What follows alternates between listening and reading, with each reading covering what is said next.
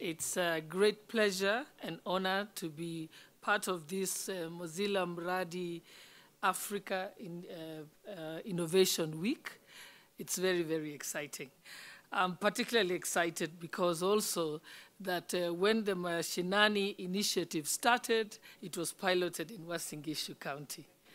And I can say that Mozilla chose well, because Uache County is the city of champions, the home of champions, and the source of champions.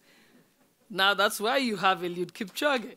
This program is dear to me, more because I have been involved in this industry in my past life. Alice and I come a long way.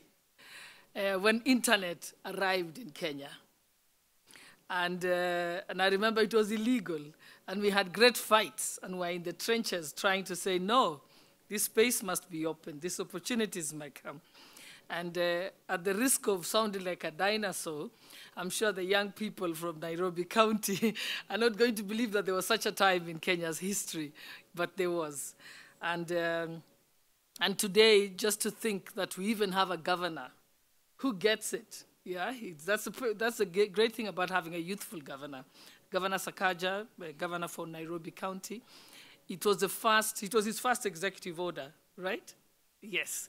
So it just tells you, he was like, he got it. So I was telling him, you're so lucky. When I started working, nobody understood it. And it was exciting just working with Mozilla. I liked the fact that you were very clear from the beginning, Alice, and you said, we work with you, yes? We build for you and not, no, build with you and not for you. That is amazing, because I know that when we had the over 200 applications for pitches in Uache County, initially I was a bit worried also. I didn't know if there was going to be enough people, but I was shocked. We had to shut the system down so people could stop applying.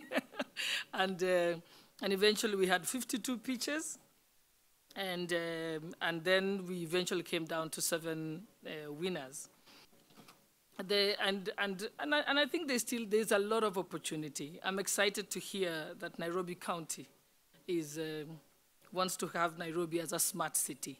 It is possible, it's doable, and I hope that we can all give our support to the governor as he gets into this. You might have heard many times, even the Ministry of... So thank you, Mozilla. You don't know what you did. You gave so much hope to so many young people in rural Uache who never thought that such a huge internet giant would even bother with them. For that, I thank you and have... So Mozilla, we do take our mission and manifesto seriously, right? And so the first part of that talks about the internet as a global public resource, open and accessible to all. And so that's our identity. And even more recently, when we updated it, the inclusion aspect is foremost. And so our mission is about inclusion, but also a little bit broader. What does that mean? Like, not just to be in the room, but to have some say over what gets built or what happens to us. We would call that individual or user empowerment, or each of us having more say in our experience than, you know, a business might otherwise provide. Africa Mradi, I think we're not done with Kenya, so we want to be very clear not to be like one event, come and go. Like the goal of the Mradi initiative is to be rooted, you know, as a local organization, right? Like, we're all here now to, you know, bring the past, but the long-term goal is to be part of a community that's using technology for these goals. So that's one. You know, we have the invitation to Innovation Week in Zambia, which we'll be looking at pretty carefully, and taking the learnings and again, where else do they apply, and how do we, if it makes sense to do so, expand in a thoughtful and respectful way. We intend to provide as much as we can to all of the participants today, not just the winners. Certainly the winners will get some additional things, including financial resources.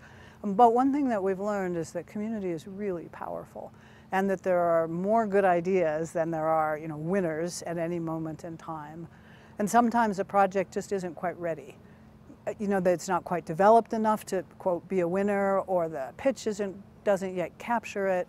And so the plans are increased, continued engagement with all of the people here, possibly broader than that. We'll see if we can manage that as well. And then, of course, for the ones who are the winners to be connected into some additional Mozilla resources. So being here has demonstrated just the range and scope of interest in using technology to solve problems and to change the way life works.